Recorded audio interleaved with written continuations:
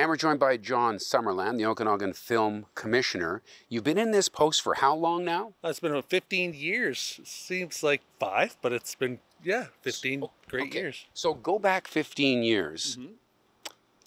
Did you envision a future like what we see now with film production in the Okanagan? I did, honestly.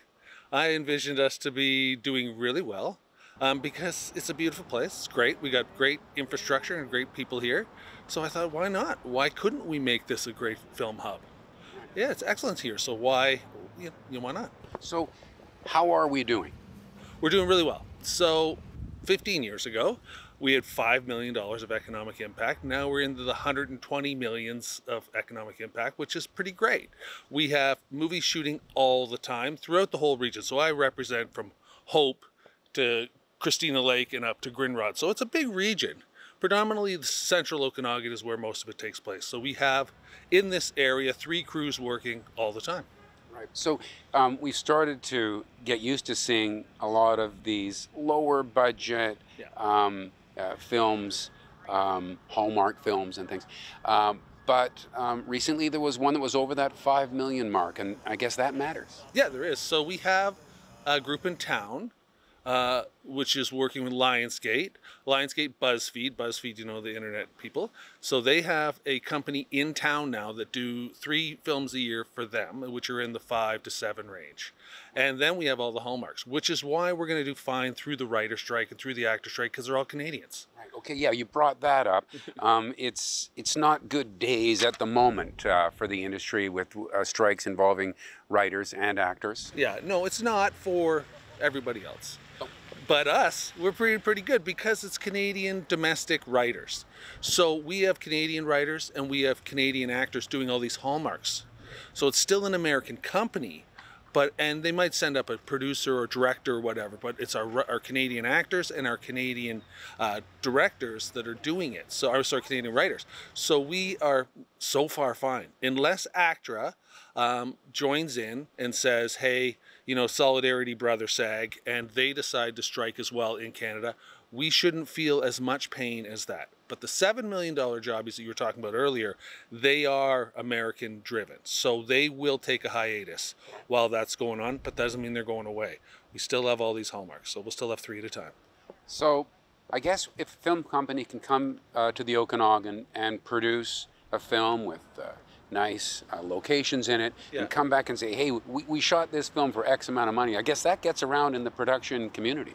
Oh yeah, for sure. We are already known as a place with open arms, somewhere where you can go and film. It's easy to travel here. We have amazing light. We have amazing, our crew is really good. It's world class, I think. So we are doing well, and the productions are selling themselves. It used to be that I would get like 7, 8 scripts at a time and land 1 at the most. Now, if the 7, 8 scripts I'm getting, they're already landed. They already know they're coming here. So we are shooting what we get. And we don't have to market as much, yet we do. But at certain points, we're almost bursting at the seams, so we don't want to be too busy almost.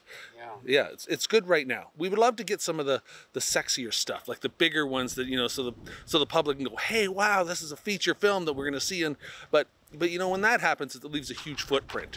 We get those, and it'll be great, and it'll be excellent. It'll be after the strike, obviously. It'll be after the strike. But right now, our bread and butter is these MOWs and these movie of the weeks, and they're here. Right. So why not take the money? And if we start to see more of these ones in the $5 to $7 million range, I suppose that makes it more likely that you see something with a budget maybe 10 times. 10 times, easy. I've been working since December on a show that's much bigger than that. And it's been pretty sweet, but now quiet. Crickets because of the strikes. Yeah. Yeah, so, but I mean, television series that is, you know, an HBO, a Netflix, a big series is what we really need. Our next step should be a big series. So you can have people now who are working regularly on all of these productions that can make a living out of the film industry right here. Oh, they are. And they live right here. Like they're my next door neighbor. Like there was, we have people that, are paying their mortgage because of this industry. They all are. Right. It's not just, oh, here's one here and wait, and here's one there. It's not film and famine or feast and famine anymore like it used to be. It's regular. It's regular. It's fantastic. And there's more and more jobs ready. Right. Yeah. So, you know, it was almost experimental. Hey, let's try having a film commissioner 15 years ago. But I guess Oh, that's... it's even before me. It's been going on since the 96. But I mean, it's obviously turned out to be a good idea. Yes, it has. You know, I'm free to the film industry, so they take advantage of us. And if we can then help them come, then that's great, you know. And if it costs the taxpayers to be a film commissioner about $230,000 throughout the whole region, not Central Okanagan, North Okanagan, Kootenay boundaries, and South Okanagan, and the return is $127 million of economic impact, direct money spent. So I think it's a pretty good return on the dollar, right? And like you were saying before about the crew, it used to be, you know, the crew would phone and say, when are we working next? When are we working next? And now they're phoning to say, when do I get a day off? Amazing. It is. Right. Well, thanks for telling us about it, John Summerlin. Thank you. And thanks for watching Kelowna Now.